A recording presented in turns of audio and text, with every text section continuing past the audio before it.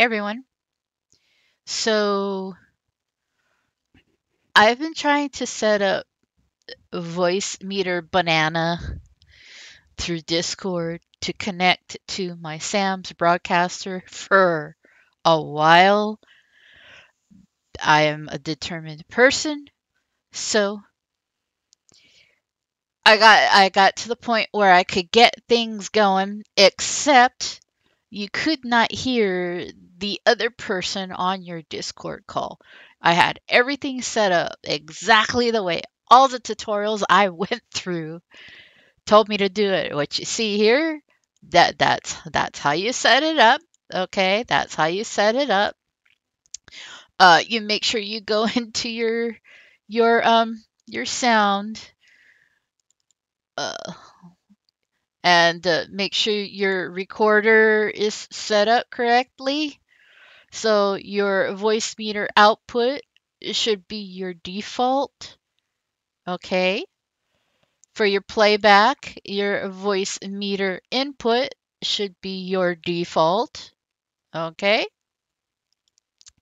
Make sure you go into your actual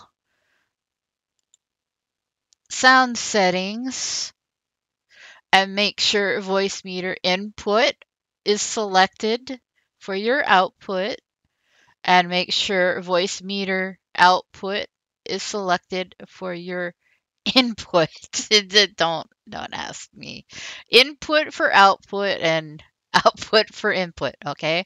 Make sure that's selected. Okay?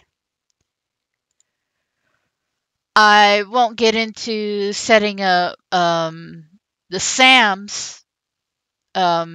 There are much better tutorials on setting up SAMs for your voice meter banana. However, you're going to come into this issue where you're still not going to hear the person you're talking to on Discord for some reason, okay? So I got it to the point where I fixed it. Okay. I could do a voice test, but I still could not get it to go through onto my SAMs. It was not registering. Okay.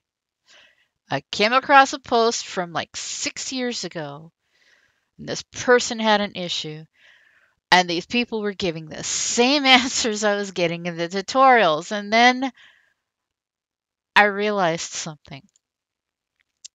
Okay. Voice meter.